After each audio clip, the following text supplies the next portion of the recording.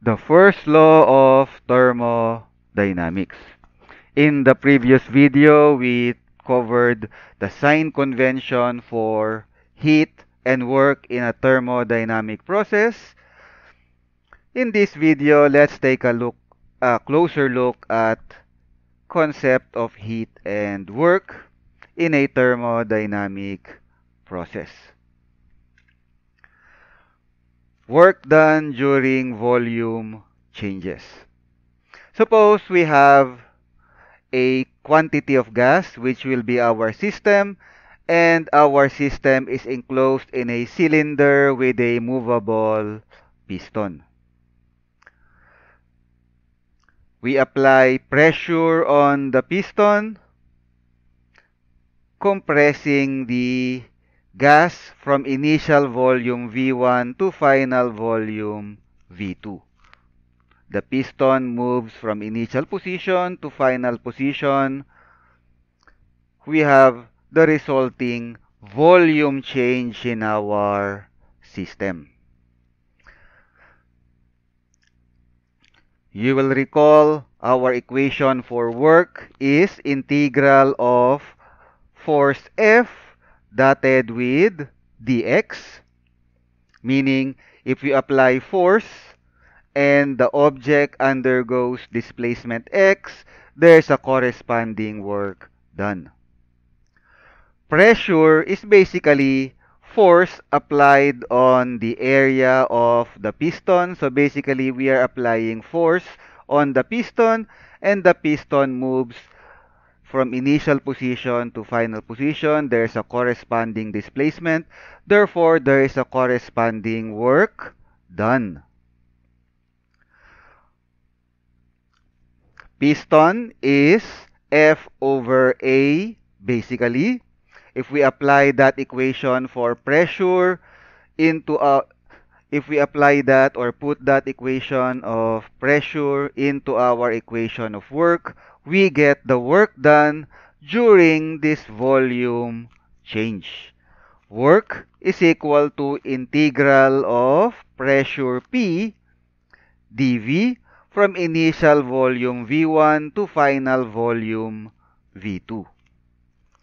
And depending on the pressure and the volume change, you have different equations or values for the work done during the volume changes. For instance, if pressure is 0, then 0 work done.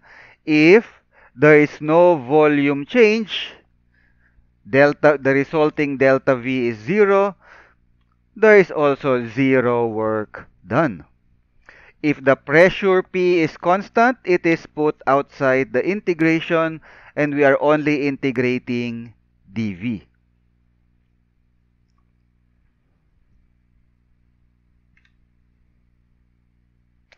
Consider now the following pressure versus volume graph, which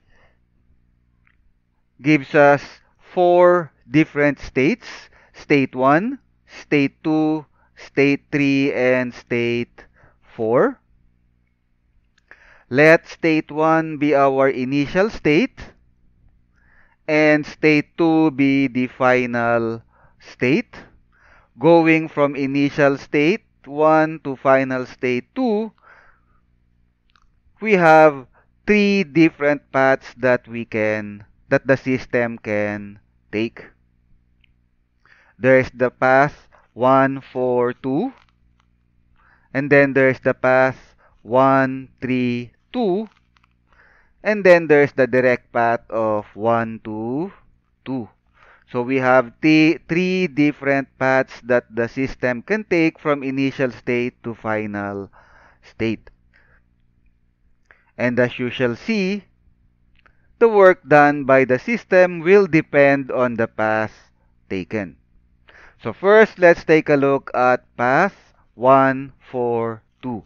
So the system goes from state 1, then state 4, and then final state 2. From state 1 to state 2, the volume is constant at V1.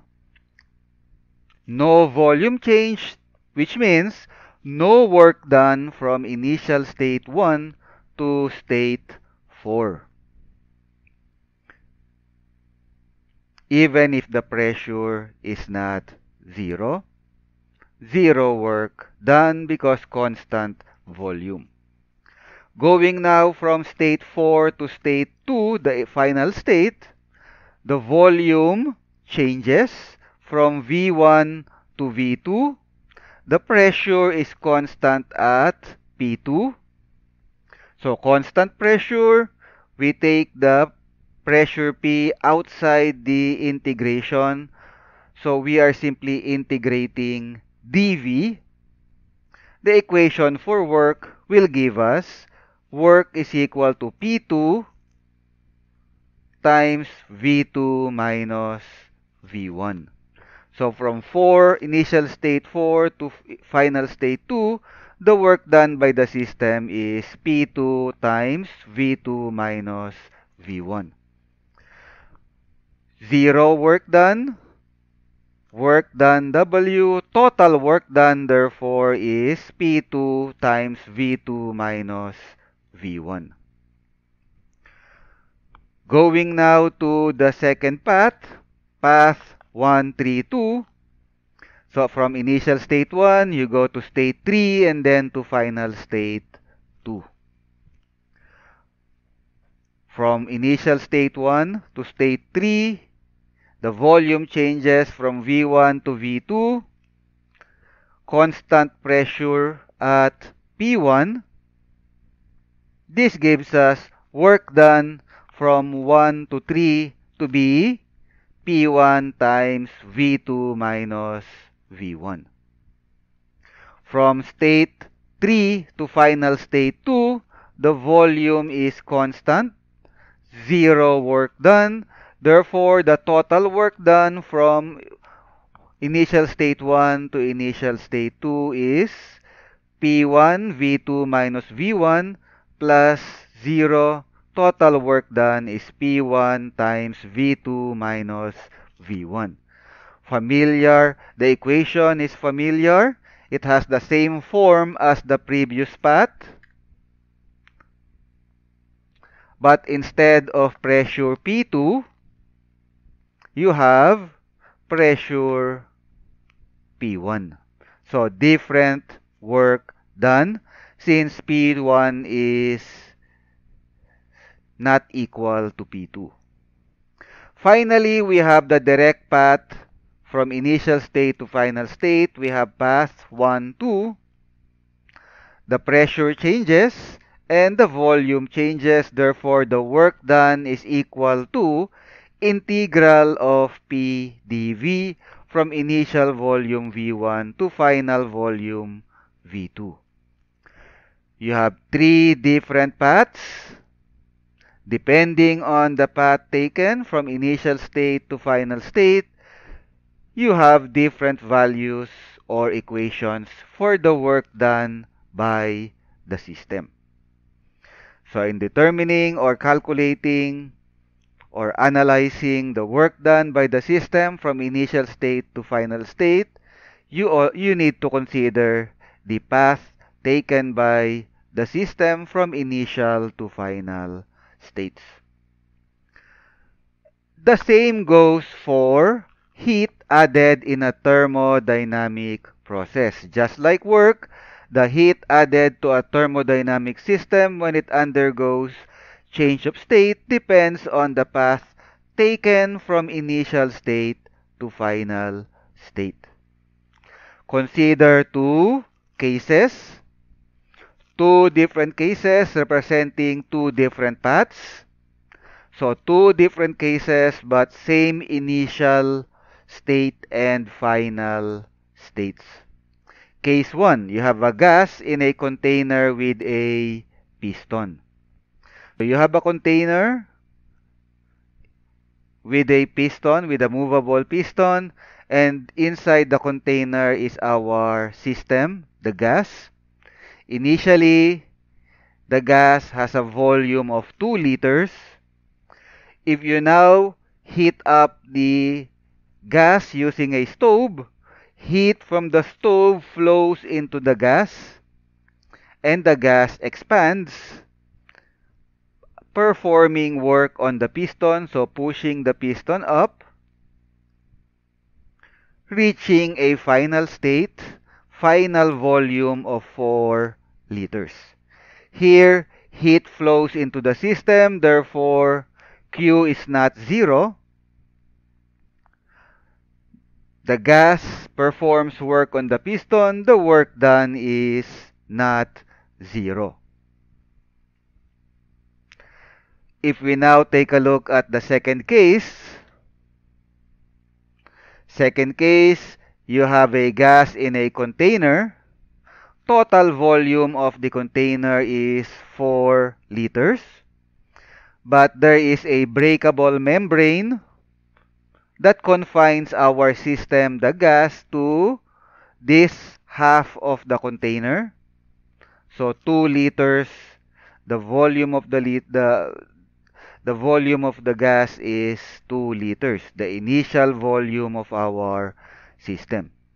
If the breakable membrane is broken, the gas will naturally expand to fill up the new volume. Final volume is 4 liters. Since no heat was added, Q is 0. The gas naturally expands just to fill up the remaining volume of the container, so 0 work done. Initial state 2 liters, final state 4 liters. Initial state 2 liters, final state 4 liters. Same initial and final states, but different heat added in the thermodynamic process. In case 1, Q is not 0, but in case 2, Q is equal to 0. The two cases have same initial and final state, but depending on how the system went from initial state to final state, there are different values for Q. So just like work, you need to take into account the path taken by the system from initial state to final state when calculating or analyzing heat added into or flowing out of the system. That's it for now. In the next video, we'll talk about the first law of thermodynamics. So thank you for watching.